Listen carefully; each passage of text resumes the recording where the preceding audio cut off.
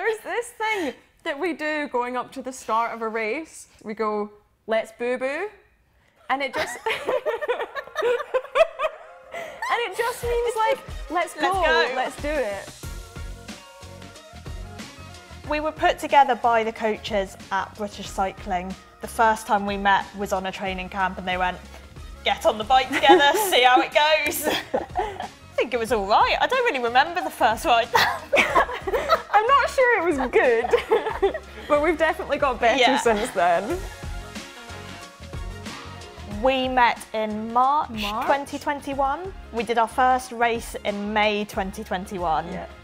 And then, 3 months later, we were in Tokyo. It was amazing.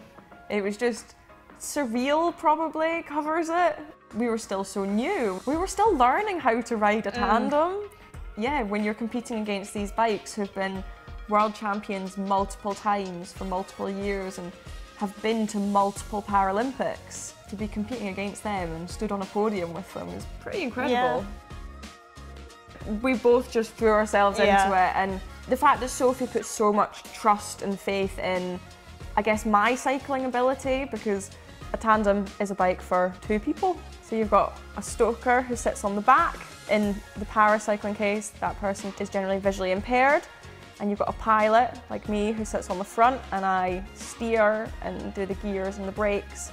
But it really is, it's an effort from both riders completely. Definitely. Yeah. I don't think it would work without the trust at all. I don't think we've got any massive challenges. I think it's like any relationship where you need to work closely together. And I think we see each other in the most stressful situations as well. So we see each other before a race when we're stressed. We've seen each other after a race when we're disappointed. So it's managing, I think, that when we're both either tired or stressed.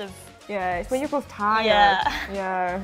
I know that Sophie's tried her hardest and she knows that I've done the same. So we know that we're doing what we can anyway. So. But I think we've made it work pretty well, yeah. Keep going, keep getting better as a bike. Hopefully more wins, more podiums. One of the big ones is the UCI Cycling Worlds in Glasgow and the rest of Scotland.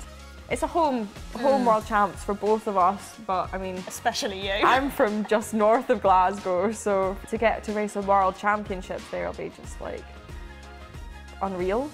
We're gonna have tandems all around us and we're like, let's do it.